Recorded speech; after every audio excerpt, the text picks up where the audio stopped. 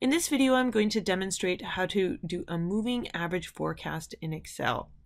I have monthly data as shown here of the number of houses sold in each month. The data runs from August 2014 all the way to, it doesn't go all the way to January 2023, it goes to December 2021. What we're going to be doing is forecasts all the way to January 2023 using this data. So starting at the top of our data, I'm going to be doing a moving average with a span of 5. This means that I will be averaging 5 historical data for every forecast. Thus, for the first few periods, I don't have enough historical data to do a forecast.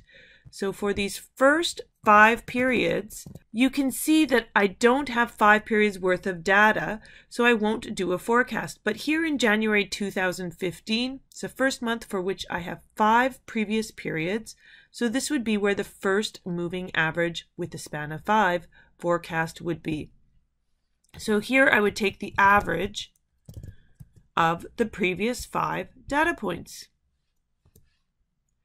And in the next period, I would be taking the average of the previous 5 data points. So this time it would only go to September 2014, as that would be 5 data points.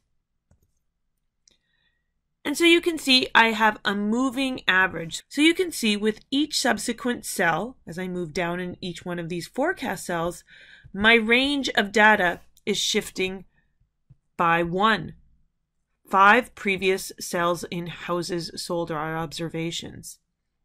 So I can simply drag this through our entire table by double-clicking on the bottom right corner or using my mouse to drag it through, all the way to January 2022, where I have my first period without an observation, our first true forecast where we'd be looking beyond our observations.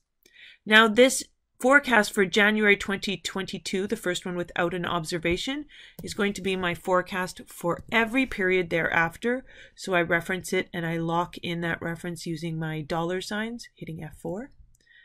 And this becomes my forecast for every period thereafter.